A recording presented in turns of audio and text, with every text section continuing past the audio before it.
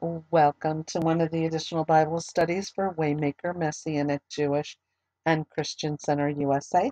We welcome everyone who is here with us today and for those who will listen in later on the archives as well. And we pray that this is a blessing to each and every one of you.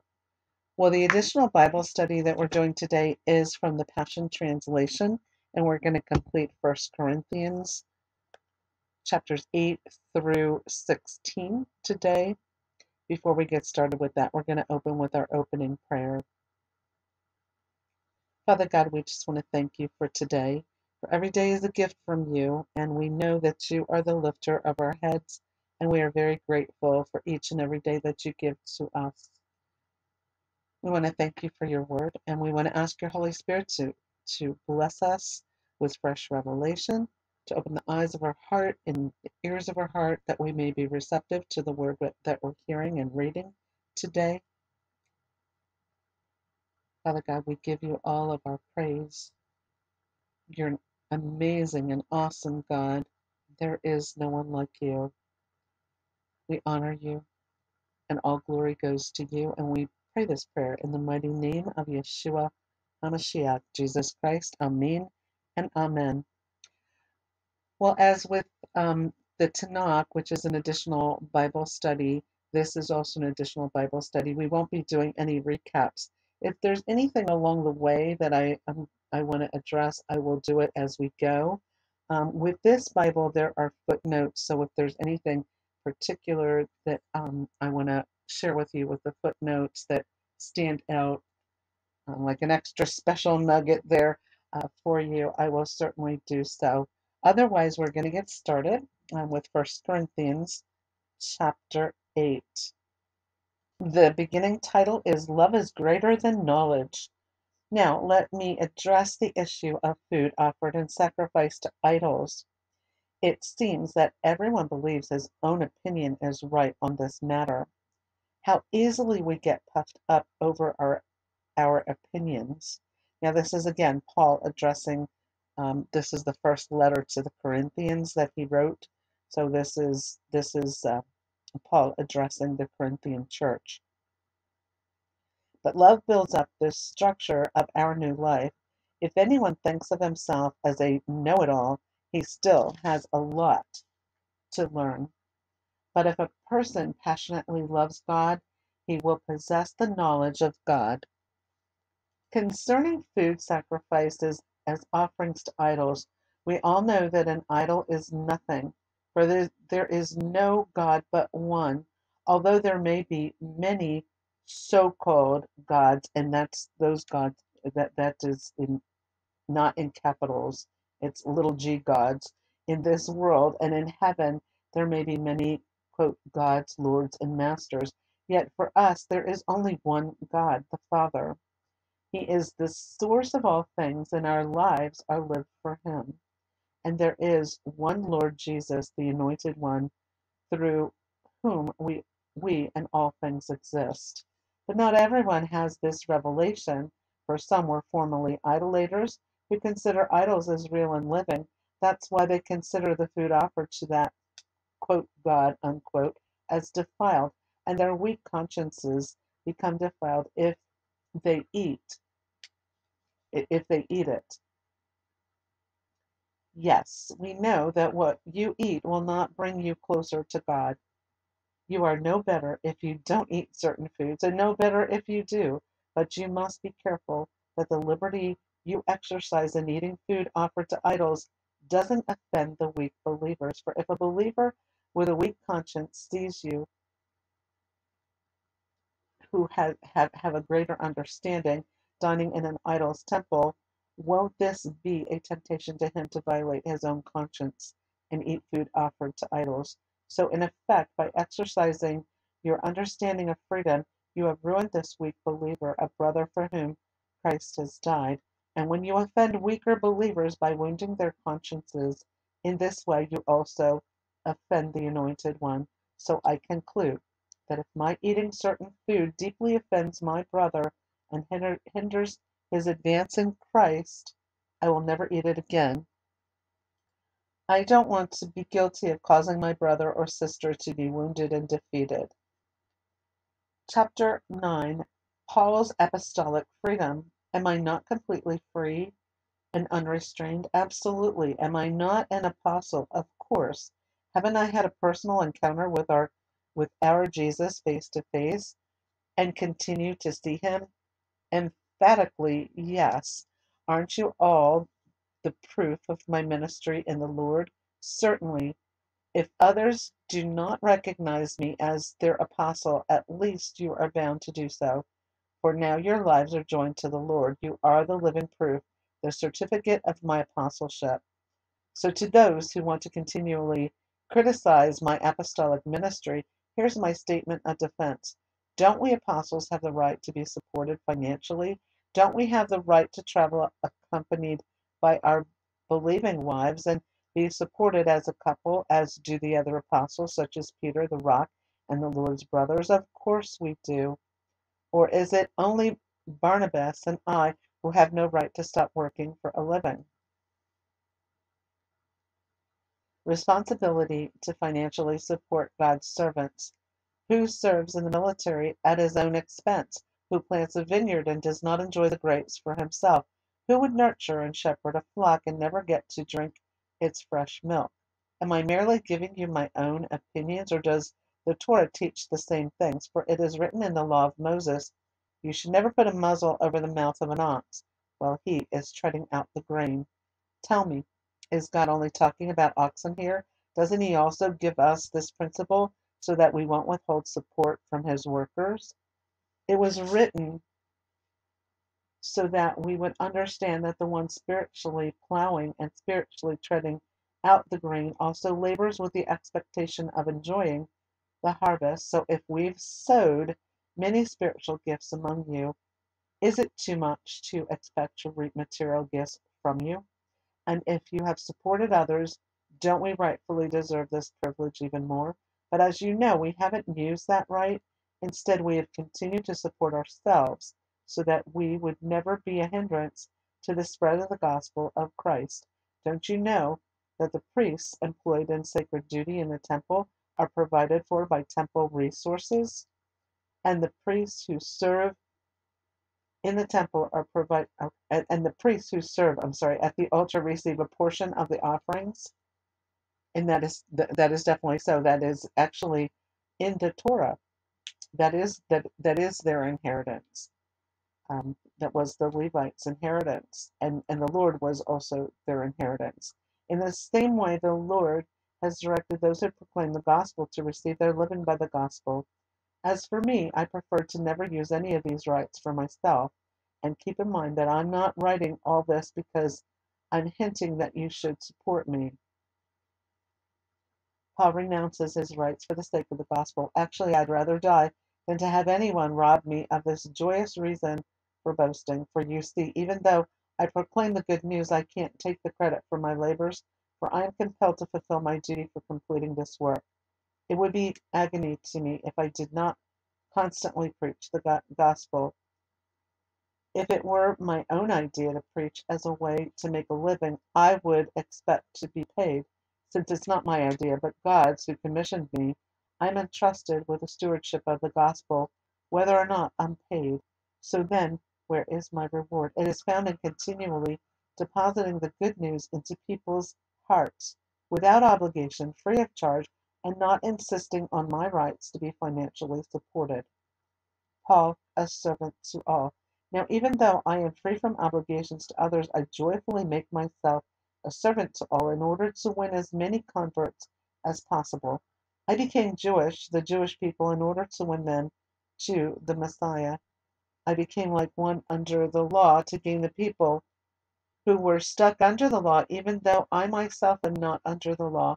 And to those who are without the Jewish laws, I became like them, as one without the Jewish laws, in order to win them. Although I am not outside the law of God, but under the law of Christ, I became weak to the weak to win the weak. I have adapted to the culture of every place I've gone so that I could more easily win people to Christ. I've done all this so that I would become God's partner for the sake of the gospel. And Paul's disciplined lifestyle. Isn't it obvious that all runners on the racetrack keep on running to win, but only one receives the victor's prize? Yet each one of you must run the race to be victorious. A true athlete will be disciplined in every respect, practicing constant self control in order to win a laurel wreath that quickly withers. But we run our race to win a victor's crown that will last forever. For that reason, I don't run just for exercise or box like one throwing aimless punches, but I train like a champion athlete. I subdue my body and get it under my control so that after preaching the good news to others, I myself won't be disqualified.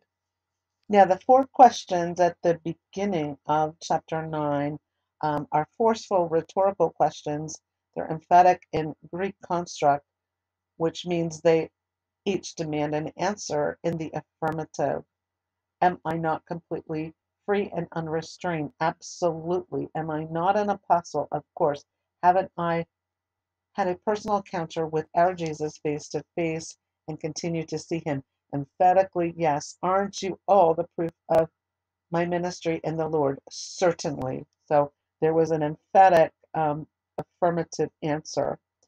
Although some commentators view these four questions as qualifications of an apostle, there is no indication that this is indeed the purpose of his questions. Paul is defending his apostleship, not listing qualifications of apostles. The seven arguments he makes in defense of his apostleship are the following. He enjoys freedom from all bondage, both from the world and religion. He had face-to-face encounters with Jesus. The formation of the church of Corinth validates his apostleship because he planted that church. His unselfish lifestyle resulted in not demanding to be paid for his ministry. He was given a divine stewardship. He was determined to win everyone through the gospel of Christ. He lived a disciplined life in order to succeed in the obstacle course of ministry for Christ. Okay, chapter 10, Learning from Israel's Failures. My dear fellow believers, you need to understand that all of our Jewish ancestors who walked through a wilderness long ago were under the glory cloud and passed through the waters of the sea on both sides. They were all baptized into the cloud of glory, into the fellowship of Moses, and into the sea. They all ate the same heavenly manna and drank water from the same spiritual rock that traveled with them, and that rock was Christ himself. Yet God was not pleased with most of them, and their dead bodies were scattered around the wilderness. Now, all these things serve as types and pictures for us, and we could also call them types and shadows. Lessons that teach us not to fail in the same way by callously craving worthless things and practicing idolatry as some of them did, for it is written, the people settled in to their unrestrained revelry with feasting and drinking. Then they rose up and became wildly out of control. Neither should we commit sexual immorality, as some of them did, which caused the death of 23,000 on a single day. Nor should we ever provoke the Lord, as some of them did, by putting him to outrageous tests that resulted in their death from snake bites day after day. And we must not embrace their ways by complaining, grumbling with discontent, as many of them did, and were killed by the destroyer.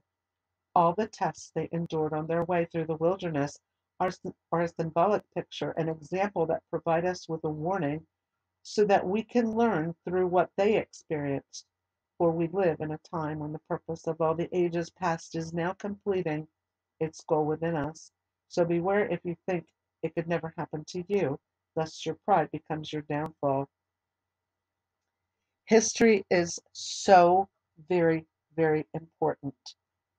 And this is what I will always say. We can learn from the mistakes of history instead of repeating them. Unfortunately, as we see in the Bible, we see that history repeated itself. They did not follow what God was commanding.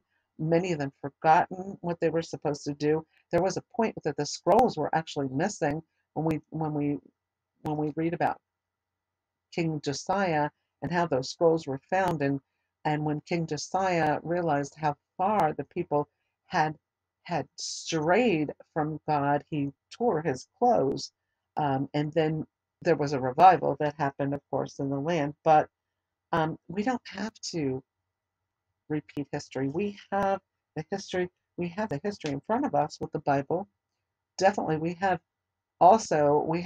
world history in front of us. This is why it is important not to knock down monuments, not to erase history as if it didn't happen. We need to embrace history so we don't repeat the same things over and over again, to learn from them. No, um, there's not one country that hasn't made mistakes on this planet, but it's important to leave that history intact so it can be learned from.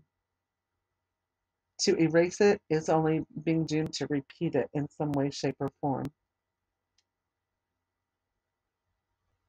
And that is not a good thing. In chapter 10, Paul is also declaring 5 motivating principles for his ministry. Always start by finding common ground with those you want to reach. Avoid projecting to others that you are a know-it-all.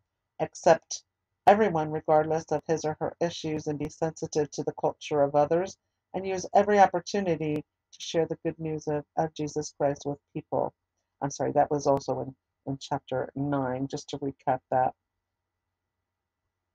So the cloud of glory here is a picture of the Holy Spirit that Paul is actually describing in chapter 10.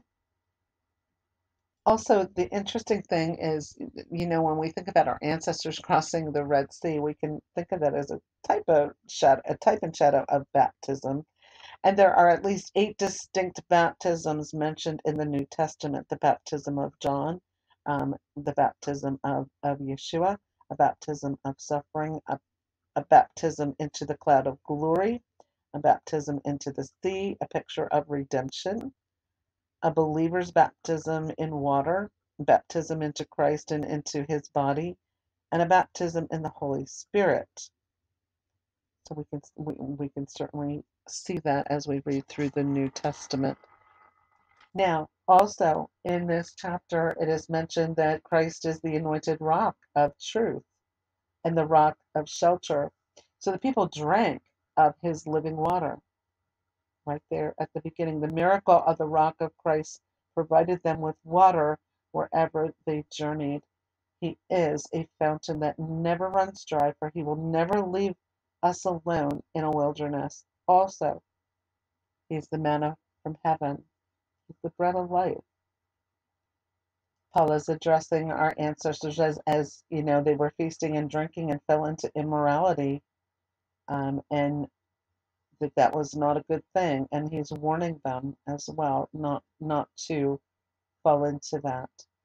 The way of escape: we all experience times of testing, which is normal for every human being.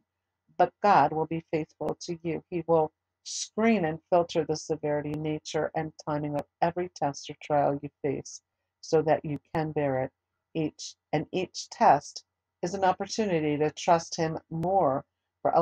Along with every trial, God has provided for you a way of escape that will bring you out of it victoriously. And here's a footnote on that. That is, God's faithfulness and grace will limit the severity of every test and prevent you from being tested beyond your ability to cope. Unlimited grace is available for every believer who faces hardship, temptations, and seasons of difficulty. Communion. My cherished friends, keep on running far away from idolatry. I know I am writing to thoughtful people, so carefully consider what I say. For when we pray for the blessing of the communion cup, isn't this our co-participation with the blood of Jesus? And the bread that we distribute, isn't this the bread of our co-participation with the body of Christ? For although we're many, we become one loaf of bread and one body as we feast together on one loaf. Consider the people of Israel when they fell into idolatry. When they ate the sacrifices offered to the gods, weren't they becoming communal participants in what was sacrificed. Now, am I saying that idols and the sacrifices offered to them have any value? Absolutely not. However, I am implying that when an unbeliever offers a sacrifice to an idol, it is not offered to the true God, but to a demon. I don't want you to be participants with demons. You can't drink from the cup of the Lord and the cup of demons. You can't feast at the table of the Lord and feast at the table of demons. Who would ever want to arouse the Lord's jealousy? Is that something you think you're strong enough to endure? You, living for the Lord's glory. You say, under grace, there are no rules and we're free to do anything we please. Not exactly, because not everything promotes growth in others. Your slogan, we're allowed to do anything we choose, may be true, but not everything causes the spiritual advancement of others. So don't always seek what is best for you at the expense of another. Yes, you are free to eat anything without worrying about your conscience, for the earth and all its abundance belongs to the Lord. So if an unbeliever invites you to dinner, go ahead and eat whatever is served without asking questions concerning where it came from. But if he goes out of his way to inform you that the meat was actually an offering sacrificed to idols, then you should pass, not only for his sake, but because of his conscience. I'm talking about someone else's conscience, not yours.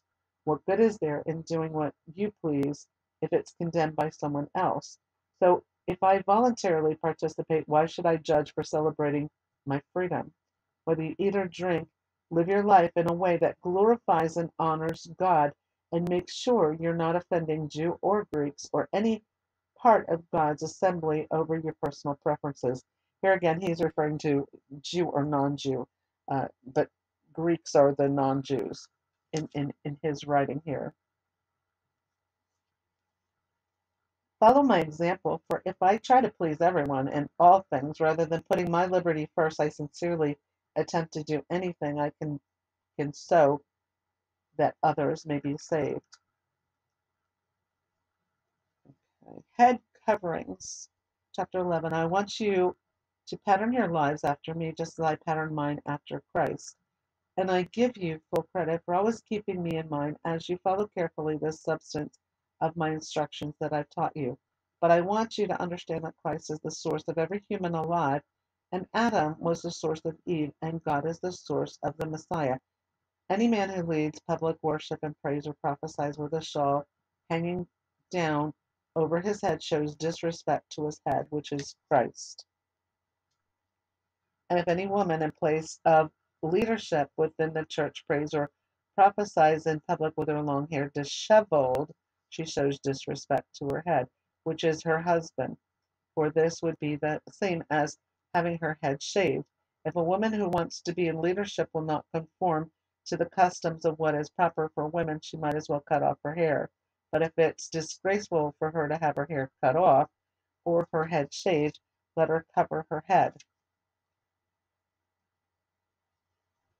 So, a man in leadership is under no obligation to have his head covered in public gatherings because he is the portrait of God and reflects his glory.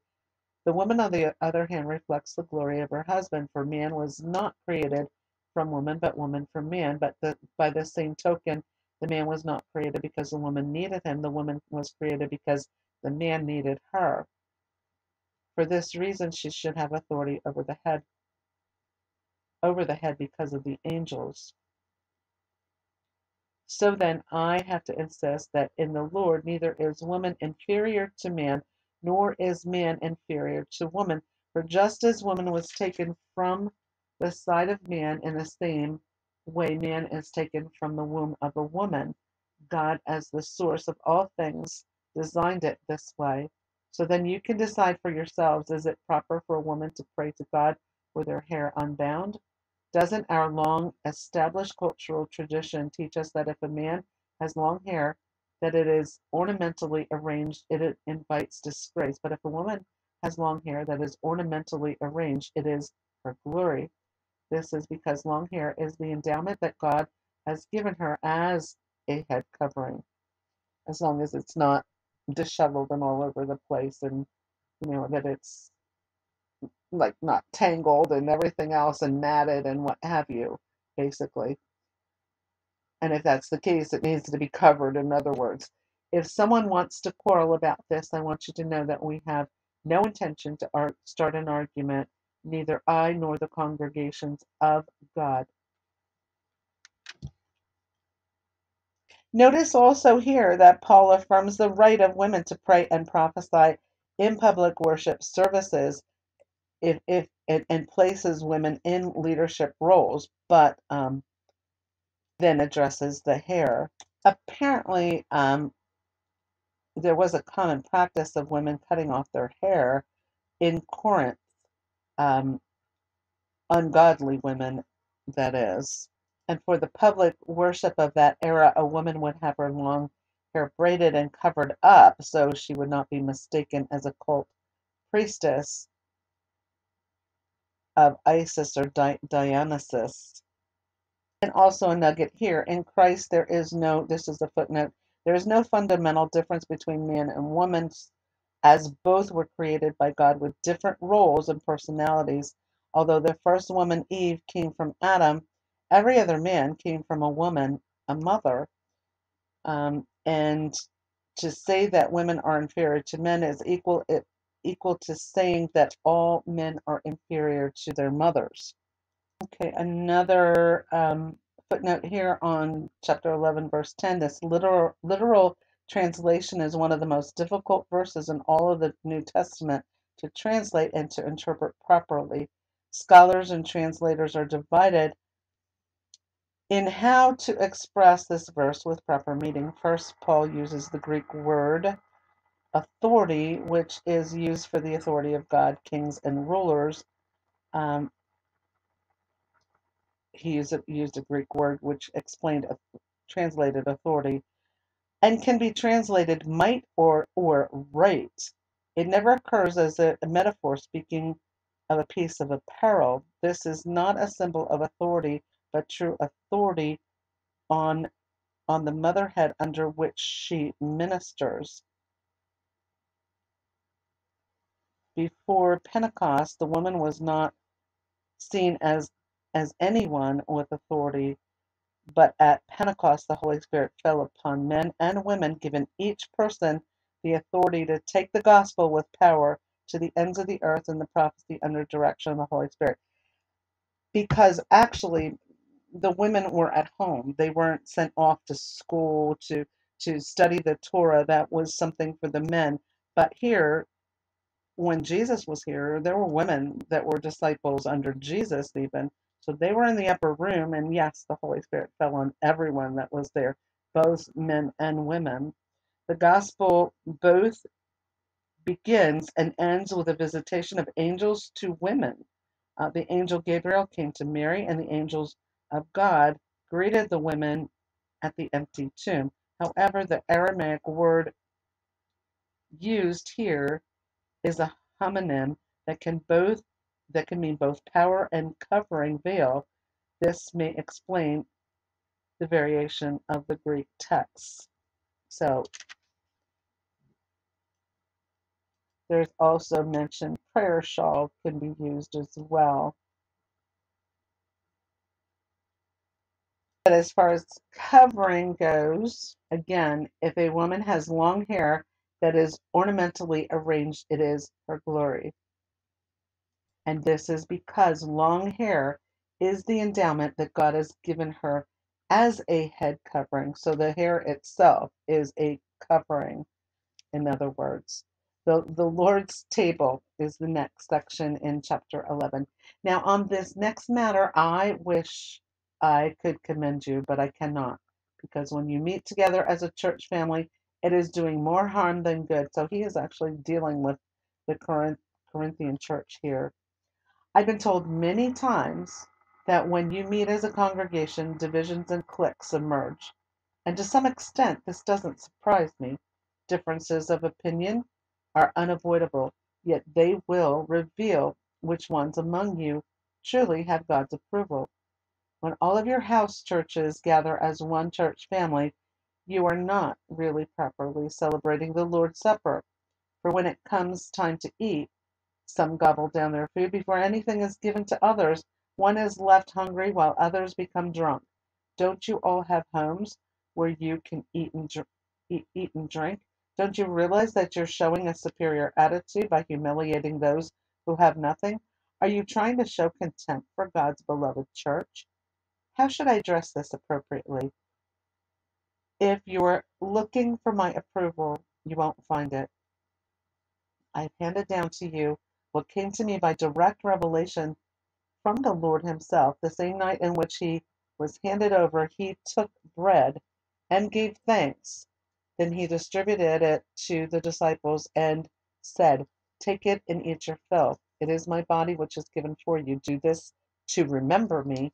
He did the same with the cup of wine after supper and said, "This cup seals the new covenant with my blood. Drink it, and whenever you drink this, do it to remember me." Whenever you eat this bread and drink this cup, you are retelling the story, proclaiming our Lord's death until he comes. For this reason, whoever eats the bread or drinks the cup of the Lord in the wrong spirit will be guilty of dishonoring the body and blood of the Lord. So let each individual first evaluate his own attitude and only then eat the bread and drink the cup. This is why when we do communion, we do a preparation ahead of time to make sure everybody's heart is right and you're realizing why you're doing this, and it is to remember the Lord and what he has done for us. So you want to be in a right spirit. So let each individual first evaluate his own attitude and only then eat the bread and drink the cup. For continually eating and drinking with a wrong spirit will bring judgment upon yourself by not recognizing the body. This insensitivity is why many of you are weak, chronically ill, and some even dying. If you do not sit in judgment of others, you will avoid judgment yourself. But when we are judged, it is the Lord's training so that we will not be condemned along with the world. So then, my fellow believers, when you assemble as one to share a meal, show respect for one another and wait for all to be served. If you are that hungry, eat at home first, so that when you gather together, you will not bring judgment upon yourself. When I come to you, I will answer the other questions you asked me in your letter. Spiritual gifts are chapter 12. My fellow believers, I don't want you to be confused about spiritual realities, for you know full well that when you were unbelievers, you were often led astray in one way or another by your worship of idols, which are incapable of talking with you.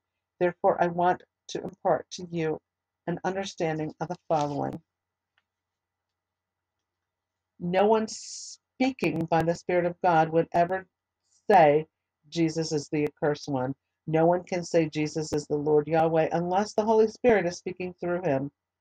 It is the same Holy Spirit who continues to distribute many varieties of gifts. The Lord Yahweh is one, and he is the one who apportions to believers different varieties of ministries. The same God distributes different kinds of miracles that accomplish different results through each believer's gifted ministry as he energizes and activates them. Each believer is given continuous revelation by the Holy Spirit to benefit not just himself, but all. Varieties of spiritual gifts. Spirit gives to one the gift of the word of wisdom, to another, this same Spirit gives the gift of the word of revelation knowledge, and to another the same Spirit gives the gifts of faith, and to another the same Spirit gives gifts of healing, and to another the power to work miracles, and to another the gift of prophecy, and to another the gift to discern what the Spirit is speaking, and to another the gift of speaking different kinds of tongues, and to another the gift of interpretation of tongues. There are 9 gifts of the Ruach HaKodesh, the Holy Spirit. They are still relevant today. No, contrary to what there's some that are teaching out there, which is incorrect, that they died with the apostles. That's not true. We have the Holy Spirit that lives inside of us when we are born again and saved. No, the Holy Spirit did not die with the apostles.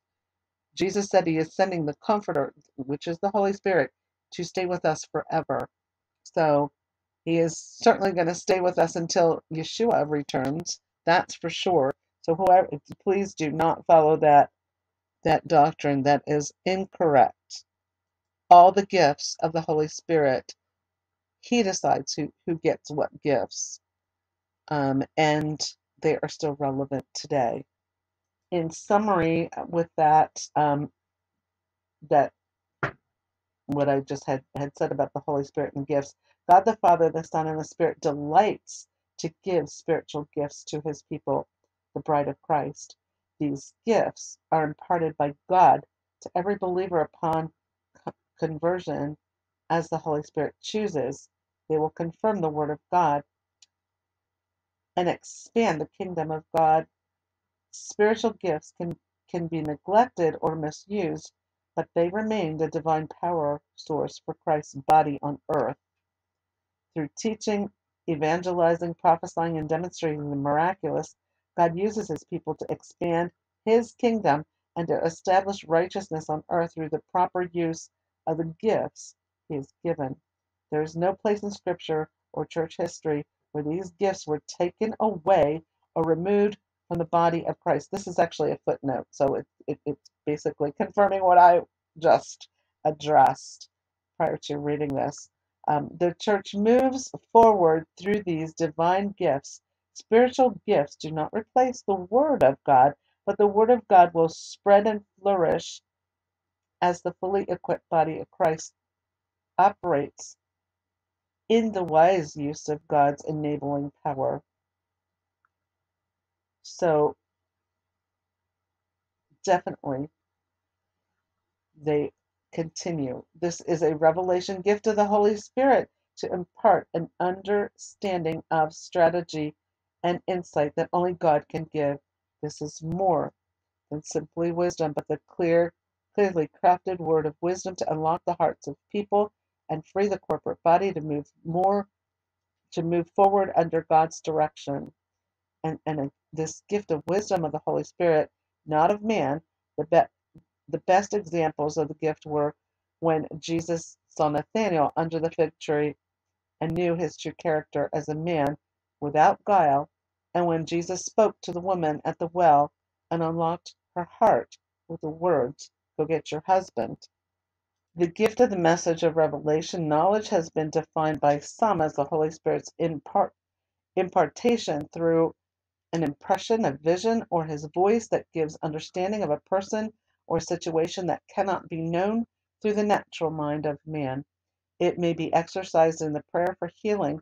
This revelation knowledge is seen in Saul's healing of blindness in, in Acts chapter 9 and in Acts chapter 10 to 11 with Peter's revelation knowledge of Cornelius's servants outside his door and the subsequent salvation of Cornelius and his household.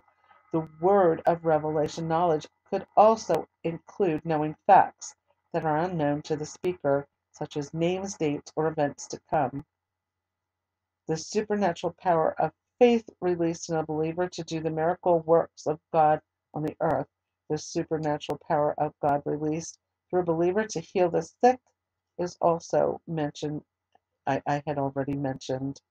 This includes the divine ability to still a storm, feed a multitude, walk on water, cast out demons, turn water into wine, and raise the dead. The gift was one of the distinctive marks of an apostle. This gift, in verse 10, is a gift of supernatural ability given by the Holy Spirit to speak the word of God in proclamation and at times in predicting the future or prophesying the future. This is one gift that every believer should desire and never despise. The gifts that impart a prophetic message is from the Holy Spirit or from a human, or um, actually to be able to discern whether it was from the Holy Spirit or from a human or demonic source. See, there's three areas that you could be getting word from, but you want to ask from the Holy Spirit. But to be able to discern what is happening is a gift of the Holy Spirit. Discernment is greatly needed for the church today to hear the voice of the Lord clearly and to know when defilement is attempting to enter the assembly. So that is real important to know. So we're going to continue with this chapter. Remember, it is the same Holy Spirit who distributes, activates, and operates these different gifts as he chooses for each believer. One body with many parts, just as the human body is one, though it has many parts that together form one body, so too is Christ. For by one Spirit we were all immersed and mingled into one single body, and no matter our status, whether we are Jews or non-Jews, oppressed or free, we are all privileged to drink deeply of the same Holy Spirit. In fact, the human body is not one single part, but rather many parts mingled into one. So if the foot were to say, since I'm not a hand, I'm not part of the body, it's forgetting that it is still a vital part of the body. And if the ear were to say, since I'm not an eye, I'm not really part of the body, it's forgetting that it is still an important part of the body. Think of it this way. If the whole body were just an eyeball, how could it hear sounds? And if the whole body were just an ear, how could it smell different fragrances? But God has carefully designed each member and placed it in the body to function as He desires. A diversity is required, for if the body consisted of one single part, there wouldn't be a body at all. So now we see that there are many differing parts and functions, but one body.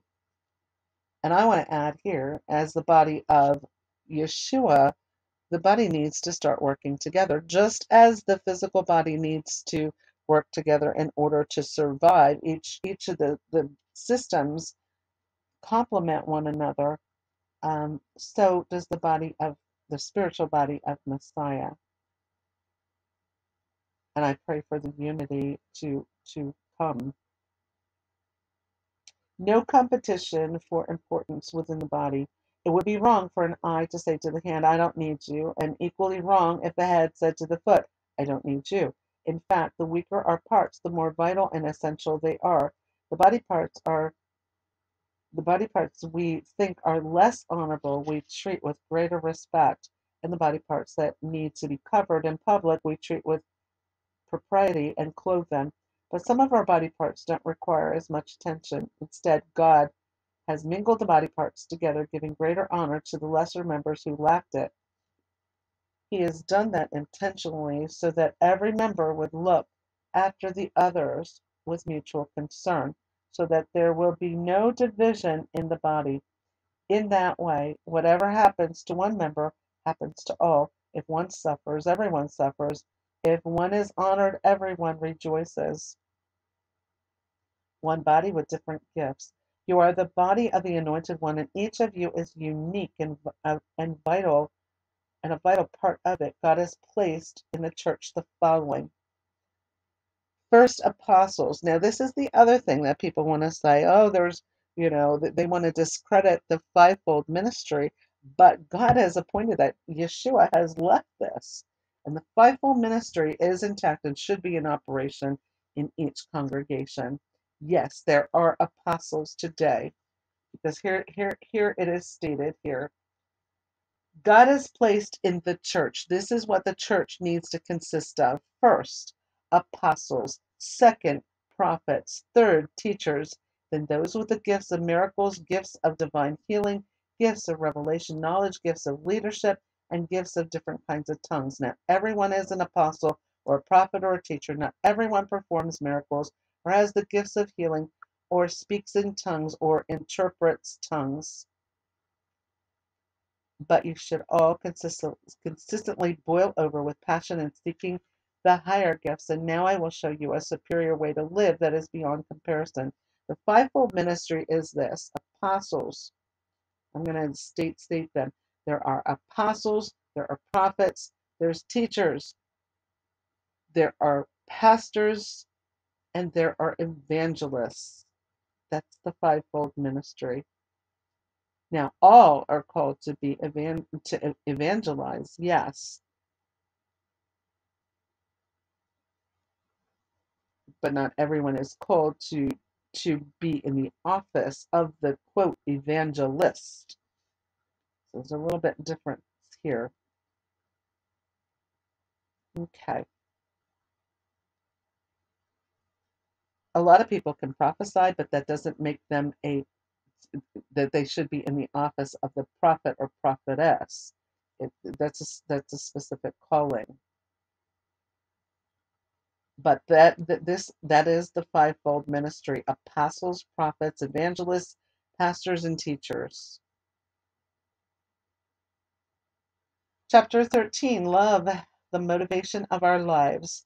If I were to speak with eloquence in earth's many languages and in the heavenly tongues of angels, yet I didn't express myself with love, my words would be reduced to the hollow sound of nothing more than a clanging cymbal. And if I were to have the gift of prophecy with a profound understanding of God's hidden secrets, and if I possessed unending supernatural knowledge, and if I had the greatest gift of faith that could move mountains, but have never learned to love, then I am nothing. And if I were to be so generous as to give away everything I own to feed the poor and to offer my body to be burned as a martyr, without the pure motive of love, I would gain nothing of value. Love is large and incredibly patient. Love is gentle and consistently kind to all. It refuses to be jealous when blessing comes to someone else. Love does not brag about one's achievements nor inflate its own importance. Love does not traffic in shame and disrespect nor selfishly seek its own honor. Love is not easily irritated or quick to take offense. Love joyfully celebrates honestly and finds no delight in what is wrong. Love is a safe place of shelter, for it never stops believing the best for others. Love never takes failure as defeat, for it never gives up. And a lot of this is used. Some of this is used in marriage ceremonies, and because it really fits it fits that scenario as well. Perfect love. Love never stops loving. It extends beyond the gift of prophecy, which eventually fades away. It is more enduring than tongues, which will one day fall silent. Love remains long after words of knowledge are forgotten. Our present knowledge and our prophecies are but partial, but when love's perfection arrives, the partial will fade away. When I was a child, I spoke about childish matters, for I saw things like a child and reasoned like a child. But the day came when I matured and set aside my childish ways. For now we see but a faint reflection of riddles and mysteries, as though reflected in a mirror. But one day we will see face to face. My understanding is incomplete now, but one day I will understand everything, just as everything about me has been fully understood. Until then, there are these things that remain: faith, hope, and love. Yet love surpasses them all. So above all else, let love be the beautiful prize for which you run. Chapter 14, the proper use of spiritual gifts. It is good that you are enthusiastic and passionate about spiritual gifts, especially prophecy. When someone speaks in tongues, no one understands a word he says because he's not speaking to people, but to God. He is speaking intimate mysteries in the spirit. But when someone prophesies, he speaks to encourage people, to build them up, and to bring them comfort. The one who speaks in tongues advances his own spiritual progress, while the one who prophesies builds up the church. I would be delighted if you all spoke in tongues, but I desire even more that you impart prophetic revelation to others. Greater gain comes through the one who prophesies than the one who speaks in tongues, unless there is interpretation so that it builds up the entire church. My dear friends, what good is it if I come to you always speaking in tongues? But if I come with a clear revelation from God, or with insight, or with a prophecy, or with clear teaching, I can enrich you. Similarly, if musical instruments such as flutes or stringed instruments are out of tune and don't play the arrangement clearly, how will anyone recognize the melody? If the bugle makes a garbled sound, who will recognize the signal to show up for the battle? So it is with you. Unless you speak in a language that's easily understood, how will anyone know what you're talking about? You might as well save your breath. I suppose that the world has all sorts of languages, and each conveys meaning to the ones who speak it, but I am like a foreigner. If I don't understand the language, and the speaker will be like a foreigner to me. And that's what's happening among you. You are so passionate about embracing the manifestations of the Holy Spirit. Now become even more passionate about the things that strengthen the entire church. So then, if you speak in a tongue, pray for the interpretation to be able to unfold the meaning of what you are saying. For if I'm praying in a tongue, my spirit is engaged in prayer, but I have no clear understanding of what it is being said. So here is what I've concluded. I will pray in the spirit, but I will also pray with my mind engaged. I will sing rapturous praises in the spirit, but I will also sing with my mind engaged. Otherwise, if you're praising God in your spirit, how could someone without the gift participate by adding his amen to your giving of thanks, since he doesn't have a clue of what you're saying? Your praise to God is admirable, but it does nothing to strengthen and build up others. I give thanks to God that I speak in tongues more than all of you, but in the church setting, I would rather speak 5 words that can be understood than 10,000 exotic words in a tongue. That way, I could have a role in teaching others. The functional, the function of the gifts. Beloved one, don't remain as immature children in your reasoning as it relates to evil. Be like newborns, but in your thinking be mature adults. For it stands written in the law, I will bring my message to the people with strange tongues and foreign lips, yet even then they will still not listen to me, says the Lord. So then tongues are not a sign for believers, but a miracle for unbelievers. Prophecy, on the other hand, is not for unbelievers, but a miracle sign for believers. If the entire church comes together and everyone is speaking in tongues, won't the visitors say that you have lost your minds? But if everyone is prophesying and an unbeliever or one without the gift enters your meeting, he will be convicted by all that he hears, and it will be called to account, for the intimate secrets of his heart will be brought to light. He will be mystified and fall face down worship and say, God is truly among you. Guidelines for the use of the gifts. Beloved friends, what does all this imply? When you conduct your meetings, you should always let everything be done to build up the church family. Whether you share a song of praise, a teaching, a divine revelation, or a tongue and interpretation, let each one contribute what strengthens others. If someone speaks in a tongue, it should be two or three, one after another, with someone interpreting. If there's no one with the interpretation, then he should remain silent in the meeting, content to speak to himself and to God. And the same with prophecy. Let two or three prophets prophesy, and let the other prophets carefully evaluate and discern what is being said. But if someone receives a revelation while someone else is still speaking, the one speaking should conclude and allow the one with fresh revelation the opportunity to share it. For you can all prophesy in turn, and in an environment where all present can be instructed, encouraged, and strengthened. Keep in mind that the anointing to prophesy doesn't mean that the speaker is out of control. He can wait his turn. For God is the God of harmony, not confusion, as is the pattern in all the churches of God's holy believers. The women should be respectfully silent during the evaluation of prophecy in the meetings. They're not allowed to interrupt, but are to be in a support role, as in fact the law teaches. If they want to inquire about something, let them ask their husbands when they get home, for a woman embarrasses herself when she constantly interrupts the church meeting. This is what was happening in the church.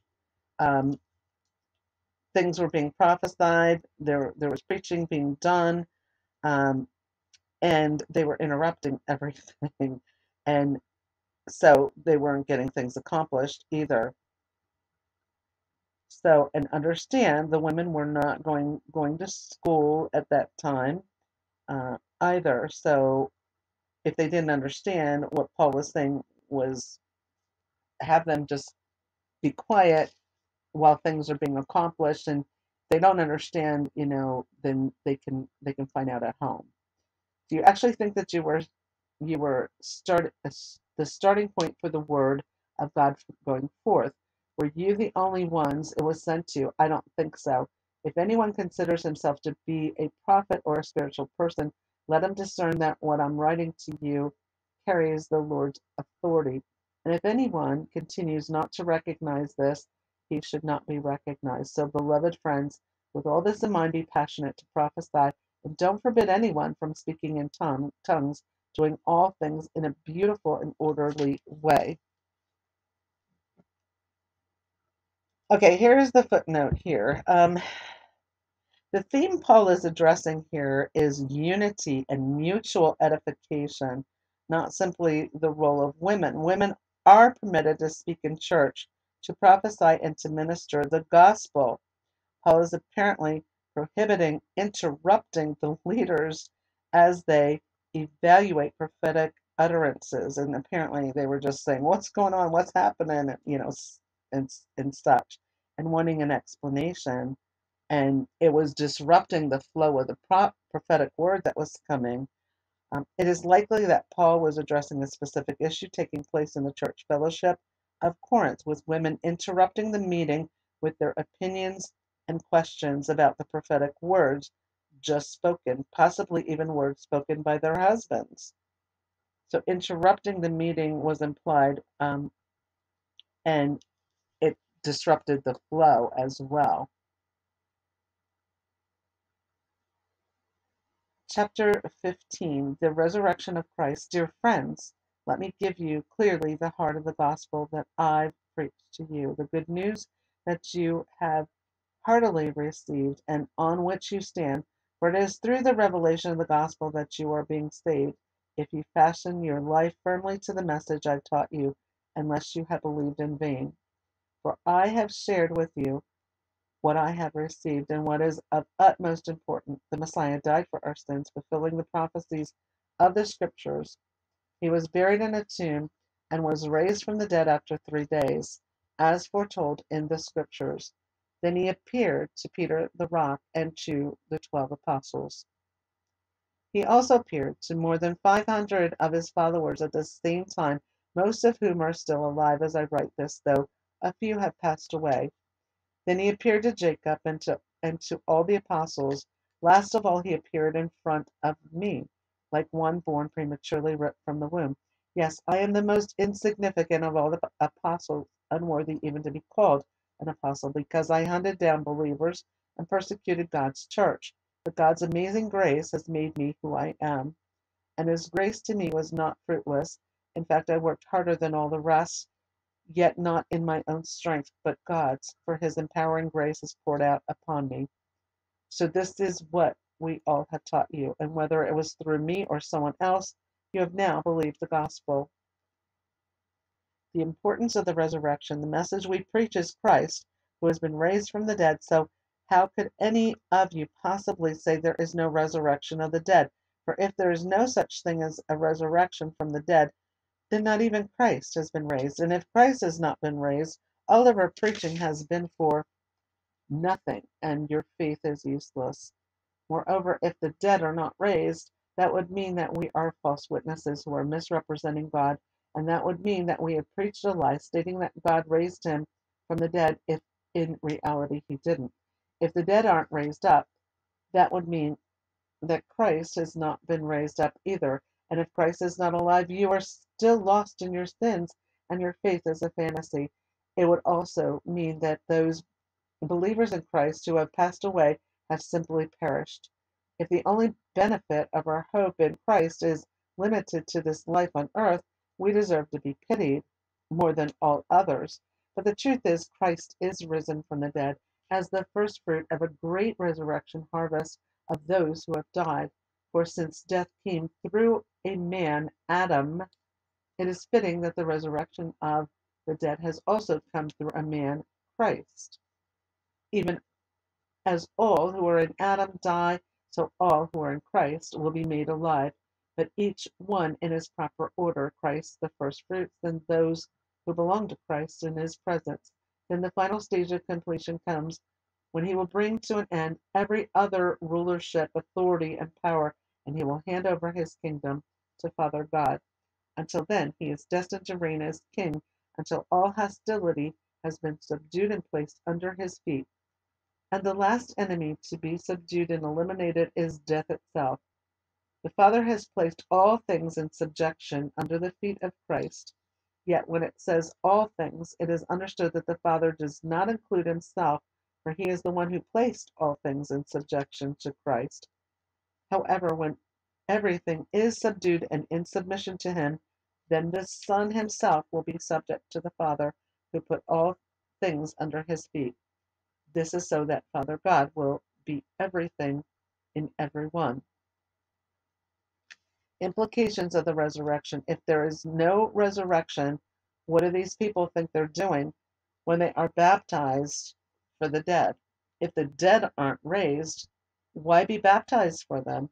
And why would we be risking our lives every day? My brothers and sisters, I continually face death. This is as sure as my boasting of you and our co-union together in the life of our Lord Jesus Christ, who gives me confidence to share my experience with you. Tell me, why did I fight wild beasts in Ephesus if my hope is in this life only? What was the point of that? If the dead do not rise, then let's party all night, for tomorrow we die. So stop fooling yourselves. Evil companions will corrupt good morals and characters. Come back to your right senses and awaken to what is right. Repent from your sinful ways, for some have no knowledge of God's wonderful love. You should be ashamed that you make me write this way to you. Our resurrection body. I can almost hear someone saying, how can the dead come back to life? And what kind of body will they have when they are resurrected? Foolish man, don't you know that what you sow in the ground doesn't germinate unless it dies? And what you sow is not the body that will come into being, but the bare seed. And it's hard to tell whether it's wheat or some other seed. But when it dies, God gives it a new form, a body to fulfill its purpose.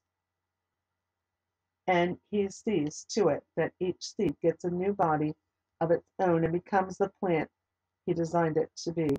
All flesh is not identical. Animals have one flesh and human beings another. Birds have their distinct flesh and fish another. In the same way, there are earthly bodies and heavenly bodies. There is a splendor of the celestial body and a different one for the earthly.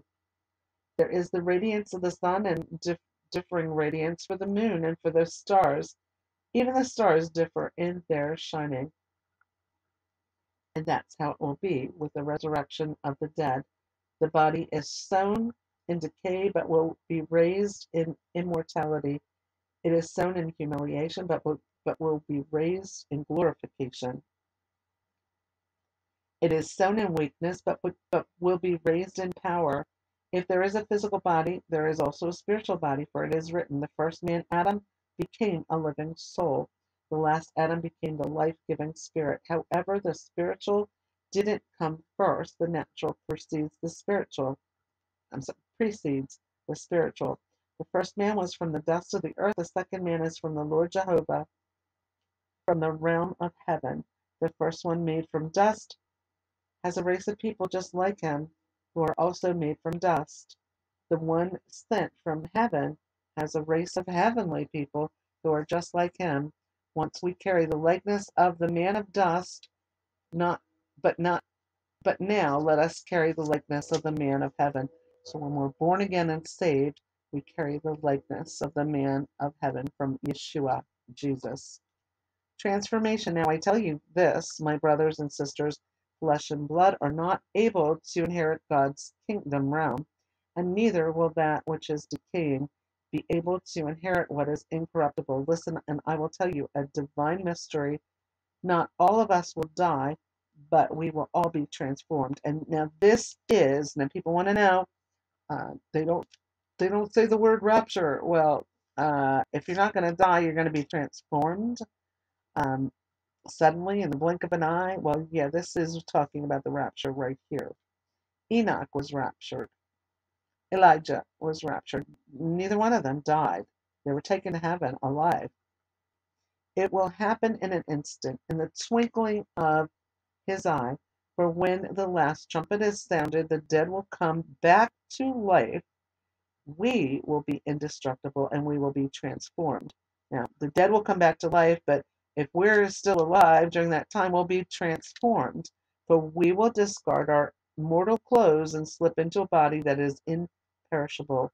What is mortal now will be exchanged for immortality, and when that which is mortal puts on immortality, and what now decays is exchanged for what will never decay, then the scripture will be fulfilled that says, "Death is swallowed up by a triumphant victory."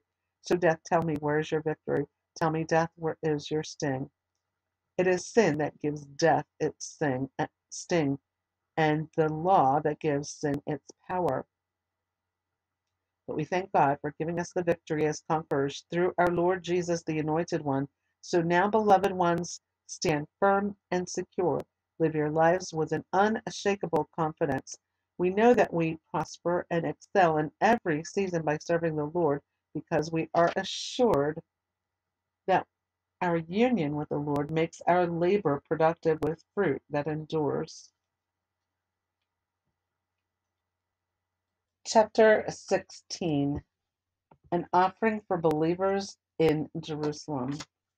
Now, concerning the collection, I want you to take for God's holy believers in Jerusalem who are in need. I want you to follow the same instructions I gave the churches of Galatia. Every Sunday, each of you make a generous offering by taking a portion of whatever God has blessed you with and place it in safekeeping. Then I won't have to make a special appeal when I come. When I arrive, I will send your gift to the poor in Jerusalem along with a letter of explanation carried by those whom you approve. If it seems advisable for me to accompany them, I'll be glad to have them travel with me. Paul's plans to visit Corinth. I plan to be traveling through Macedonia, and afterward I will visit you, and perhaps stay there for a while, or even spend the winter with you. Afterwards you can send me on my journey wherever I go next with your financial support, for it's not my desire to just see you in passing, but I would like to spend some time with you if the Lord permits. Regardless, I will remain in Ephesus until the Feast of Pentecost. There's an amazing door of opportunity standing wide open for me to minister here, even though there are many who oppose and stand against me. When Timothy arrives, make sure that he feels at home while he's with you, for he is advancing the Lord's work just as I am. Don't let anyone disparage or look down on him, but kindly help him on his way with financial support so that he may come back to me, for I am waiting for him and the brothers to return. Now, about our brother Apollos, I've tried hard to convince him to come visit you with the other brothers, but it's simply not the right time for him now. But don't worry, he'll come when he has the opportunity. Paul's final instructions and greetings. Remember to stay alert and hold firmly to all that you believe. Be mighty and full of courage. Let love and kindness be the motivation behind all that you do. Dear brothers and sisters, I have a request to make of you. Give special recognition to Stephanus and his family, for they were the first converts in Achaia, and that's Achaia, and they have fully devoted themselves to serve God's holy people. I urge you to honor and support them and all those like them who work so diligently for the Lord. I was delighted when Stephanus, Fortunatus, and Achaicus arrived, for they've made up for your absence. They have refreshed my spirit. In the same way, they've refreshed yours. Be sure to honor people like this. All the churches of Western Turkey send their loving greetings to you. Aquila and Prisca greet you warmly in the Lord with those of their house church. All of your fellow believers here in Ephesus send their greetings. Greet one another with a sacred kiss. In my own handwriting, I, Paul, add my loving greeting. If anyone doesn't sincerely love the Lord, he deserves to be doomed. As an outcast, our Lord has come. May the grace and favor of our Lord Jesus be with you. I send my love to all who are joined in the life of Jesus, the Anointed One. And that is the end of First Corinthians. So next week we are going to cover all of Second Corinthians, and there are 13 chapters in there, but they're not, well, some of them are longer than others, but we might do that in one or two parts, depending on how quickly we move through it, because of course we also have an introduction. But anyway, that is it for this week. Father God, we want to thank you for this powerful word. We want to thank you for clarification of the word that was given through Apostle Paul to help guide that early church in the right way, to correct the things that they were doing wrong in a loving manner. And this is how the church should be run. And also, we continue to pray for the unification of the body of Messiah so that the church, the whole church, the ecclesia, can stand united together. In this day, we need the entire church to stand together as one unified body. And this I pray for. Father God, we give you all our praise, and all honor and glory belong to you. You're an amazing and awesome God, and we thank you for hearing our prayer. We thank you for guiding us in all that you guide us in everything that we do. We look to you as our guide, as our Heavenly Father, and we just love you. We pray this prayer in the mighty name of Yeshua, HaMashiach, Jesus Christ. Amen and amen. We're going to move into an altar call, and then we will close out this week's Bible study with the Passion Translation. If you have never given your life to the Lord Jesus Christ, this is an opportunity. Salvation can only be achieved through the Lord Jesus Christ. He said, I am the way, the truth, and the life. No one can come to the Father but by me. Salvation is deliverance from sin and their consequences. And the wages of sin are death and separation from God. Yeshua is his Hebrew name, is Jesus' Hebrew name, and it means salvation. Romans chapter 3, verse 23 says, For all have sinned and come short of the glory of God. And Romans chapter 5, verse 8 says, But God commanded his love toward us in that while we were yet sinners, Yeshua died for us. And we just read that in Corinthians, that all die because of the first Adam, because that's where the sin originated in the Garden of Eden. But we all come back to life. We're all brought back to life. We're all have that resurrection uh, of life through Yeshua, who actually reversed the curse. So it's because of Yeshua that we have the opportunity of eternal life. For God so loved the world that he gave his only begotten Son, that whosoever believes in him will not perish, but will have eternal life. God did not send his Son into the world to condemn the world, but through him the world might be saved. Yeshua took our illnesses and afflictions also. By his wounds we are healed. He took all the sins of the world with him on the cross. So confessing our sins and asking for forgiveness is all that we need to do. All we need to do is call on the name of Jesus. There's nothing fancy that we need to do. He already paid everyone's sin debt in full with his own life. But you have that choice. God always gives us free will. Jesus is returning though, and every knee will bow and every tongue will confess that he is Lord.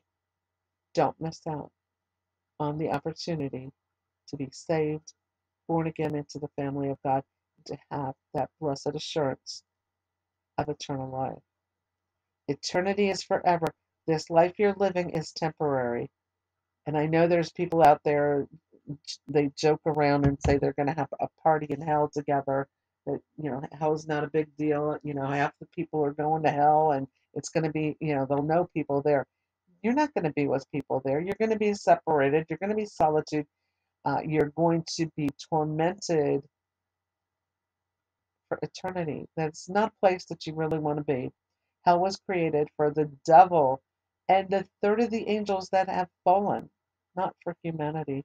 It is not the place that God wants his beloved creation to be. He created you in his image. He loves you. Every single person on this earth, he loves. Jesus took every sin, even the most vile sin, with him. So don't think that you have fallen too far, that he will not forgive you. You just got to call on his name, and he will forgive you. That's not to say that there's not consequences in this world, depending on what was done. However, you can have the assurance of eternal life through Jesus. 1 John chapter 1 verse 9 says, if we confess our sins, he is faithful and just to forgive our sins and to cleanse us from all unrighteousness, because he is the one that paid all of our sin debts in full. Every single person. If you would like to be born again and a member of the family of God, become a child of God, if you want to be saved, you can say this simple prayer with me right now. Dear God, I come to you today to confess that I'm a sinner and I need a Savior, and I understand that Savior is Jesus.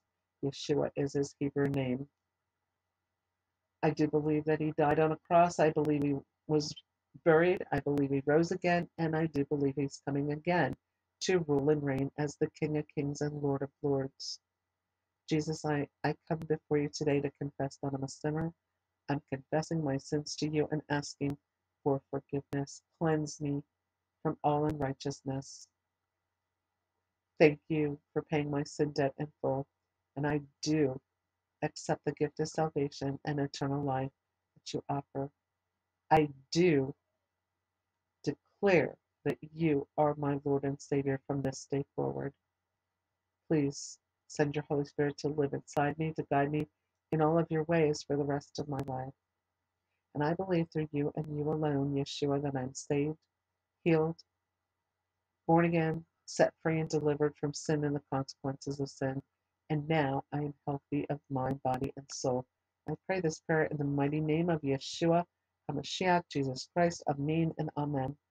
If you have said this prayer with me, welcome to the family of God. I'm going to encourage you to get into a Bible-based church or Messianic congregation, one that teaches directly from the Word of God. Very important. And to discern that you are getting correct doctrine, what I'm going to encourage you to do is get a copy of the Bible. I do not tell you what version to get. I simply tell you to go to Bible Hub, Bible Gateway, sample out the different versions. The one that you're most comfortable with is most likely the one that you're going to read because you're comfortable with it. That's the first Bible that you should purchase. And make a commitment to reading the Bible. Also, you can certainly partake of our Bible studies. We've got 2 completed Bible studies from cover to cover. The Messianic Jewish Family Bible Tree of Life version is archived on the YouTube channel, the Rumble channel, on our social media platforms, and also the English Standard Version from cover to cover was done completely.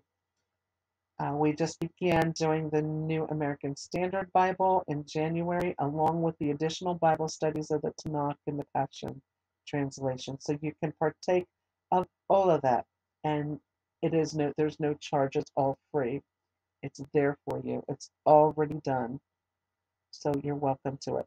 I definitely would also encourage you to get involved in a Bible study with whatever congregation that you join. You can never get enough of the Word of God. Develop that relationship with your Heavenly Father, and also pray to God. Take some time each day to meet with God, to talk to Him. Talk to Him all day long. He's there for you all day long, all night long. He will never leave you. He will never forsake you.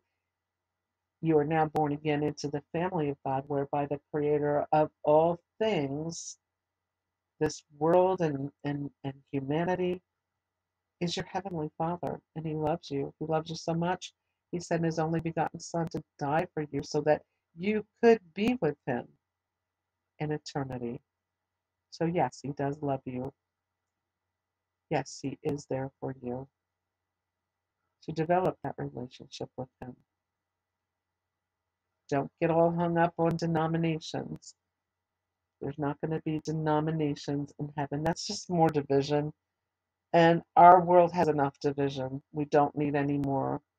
Um, it is important to know that you are born again, you're saved, you're a believer in Yeshua. And that is what our heavenly family consists of. Whether you're Jew or non-Jew, uh, it's Jew and non-Jew Jewish believers in Messiah, Yeshua, all in one family of God. It's and actually our congregation, Waymaker Messianic Jewish and Christian Center USA, we are non-denominational. Non-denominational. We are simply that. We are Jew and non-Jew Jewish believers in Messiah, based on Ephesians chapter 2, the one new man. And that's really what heaven's going to look like. Eternity is going to look like. So there's not going to be Baptists here, Catholics over here. There's not going to be dividing lines for all these divisions. There's not going to be any divisions. We're all children of God, come together to worship the Creator of all things.